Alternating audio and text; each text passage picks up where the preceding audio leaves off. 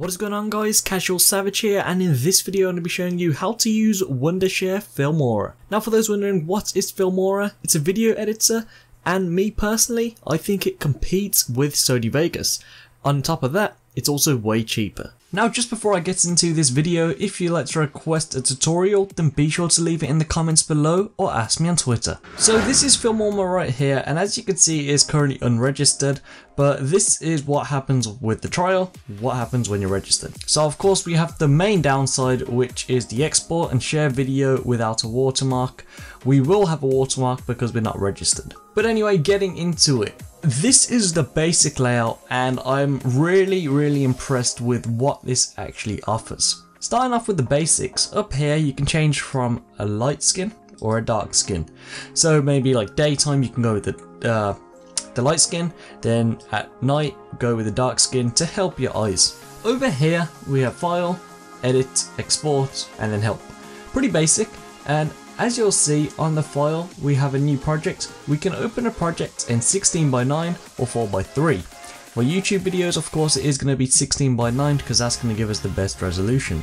Now you'll see coming down, it says download media. You can actually download things from Facebook, Instagram and Flickr, so it's a very nice feature they've added in. In addition to that, you can have record media, and as you can see, you can record from your webcam, record your PC screen, or record a voiceover. So moving on, this is the media folder here, and of course this is where your videos, your photos and all the other stuff will be. So I'm going to import something here, as you can see.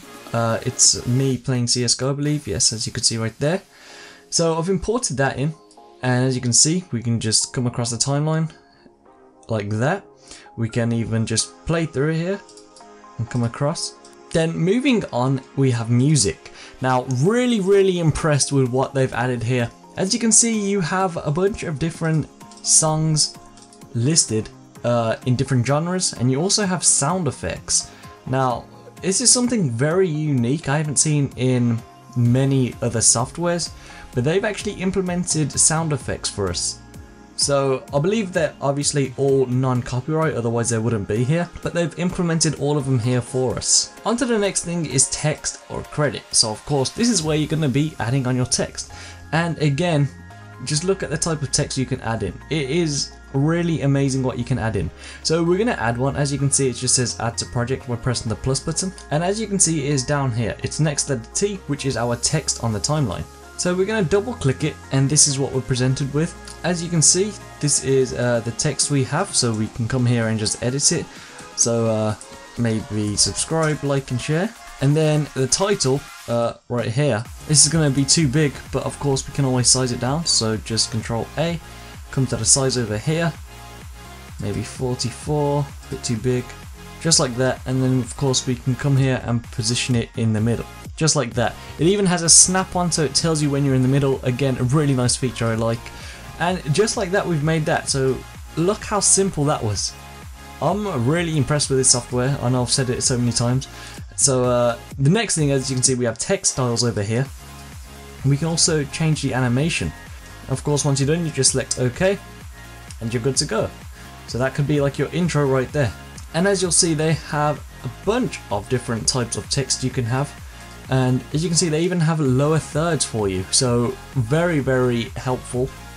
And if we head over to filters, you can add filters to your videos, your pictures, whatever you're adding in, and they're actually really good filters as well. As you can see, there's a ton of filters. And again, the one downside is because we're not registered, it will come out with a watermark when we render it. But this is just letting you see what it's like. You can even see here they have Instagram like, so for those that know what Instagram is and what type of filters they have, if you like a particular one, it could be here. And then moving on to overlays. Now overlays, again, similar to filters. You can drag it on top of your videos, and you can choose the opacity once it's dragged on. So I'm actually going to add one on right now. I'm going to drag on my video. As you can see, we just drag and drop. We have the video here, and underneath we have the audio track. And I'm just going to split this to when I actually get into the game.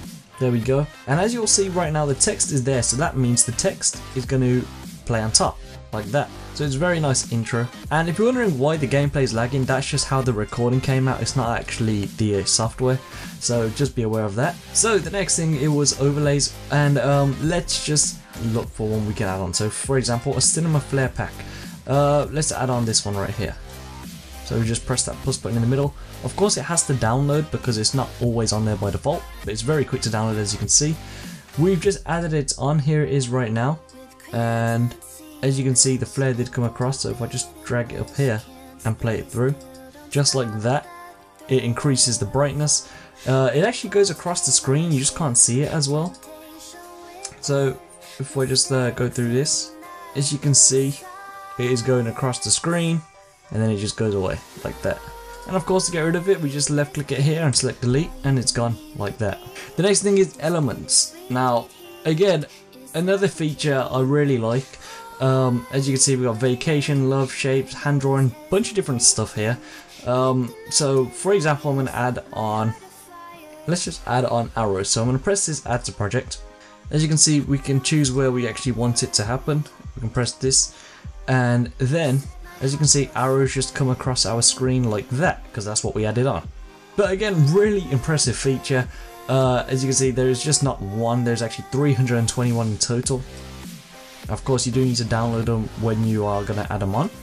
The next thing is transitions, of course, something that's used a lot in editing.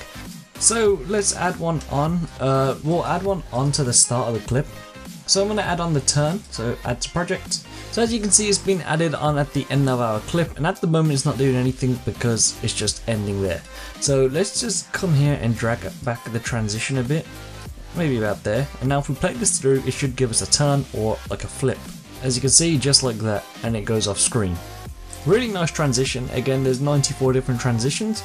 The next thing, split screen. This thing I am super impressed with, because when I made a tutorial in Sony Vegas, you actually had to insert numbers, get the right numbers, otherwise it wouldn't look good. With this, it is so much simple. So let's say, for example, we go for a split screen. So press this. As you can see, there's 1 and 2. There's also drop zone 1 and drop zone 2. So you import any media you actually want, and you just drag and drop it into that specific one. As you can see, it is in there, and of course it's not going to show the full actual screen, otherwise it's going to be stretched. So it's just picked a specific part, and then you can line up what you actually want to show. So I want to come to the middle of the screen, because of course we will be playing CSGO on this, and you can see here you can come across on the timeline, so you can see what it's going to look like. Here we go. So I want it like this, and then of course we need to add something else in drop zone 2. So again, we're going to import a file. So I drag this on and drag it in drop zone 2, and if we come across for this one, and at the bottom we have Keemstar, so that's what I just dragged in. It's actually my MLG photo booth effect in Sony Vegas. You can go ahead and check that out in the description. So now we have 2 videos imported, and it's just split screen like that. So let's just play through. As you can see, the top one's playing and the bottom one will play. It's just I drag this all the way up, so if I drag it back down. And then of course here you can choose a border. You don't even have to have a border, but as you can see, you can choose different border colors. Of course you can come here, and what this does, you can record a voiceover. Here you can take a screenshot. Here is the volume control, and then of course you can put it full screen to see what it looks like. Now another thing here, we have a volume mixer. So as you can see, we can choose the video. So this video is obviously for CSGO, and if we have any music in there, we can adjust it from here, and then we have the master volume, which controls everything. Now let's say you're really zoomed in, or you're really zoomed out, and of course it's a bit of a pain to just keep going like this and then lining it up. So you can come here and press this button. As you can see, it zooms to fit the timeline. And then of course the final thing to do is export. So if we select OK here, and as you can see, export, we have all these different formats. Obviously WMV or MP4 is going to be the main one for YouTube. So you can even call your name here. You can choose where you want to save it. The resolution is currently 1280 by 720. It tells you the duration and the file size. So if I head over to settings, I want the quality to be best. Encoder, of course, that one as always. The resolution we can change here. You can go up to 4K. 1920 by 1080 of course is probably the main one for YouTubers. The frame rate up to 60 FPS, and everything else looks pretty good, so you can just select OK, export, and as you can see it comes up with this, just continue, and it's going to begin to export. As you can see, you have a finish action here, so you can have a sound reminder, you can shut down your computer or do nothing. And of course with the trial we get a watermark, and as you can see right here, this will be the watermark, so it is best to just buy it, but it depends. Try out the trial first. If you like it, then of course buy it. Now definitely way cheaper compared to Sony Vegas. I believe Sony Vegas is about $600. As you can see, a 1-year license for this is just $30 a year. Lifetime license $50, might as well go for that. And then of course multi-users, so if you want to install it on maybe 1 or 2, depending on how many PCs, as you can see right here, you can select it from here and it gives you a lifetime license or a 1-year license. Now I know, although the way I've presented this video, it looks like Wondershare have hit me up and told me to do this, but they actually haven't. I've been asked this multiple times to do tutorials on this software, and I decided to do it. It's my first time using it, and honestly I'm actually really impressed with it. The price as well, super cheap. Anyway, that's it for this video. Thank you so much for watching. Please subscribe, rate, and peace.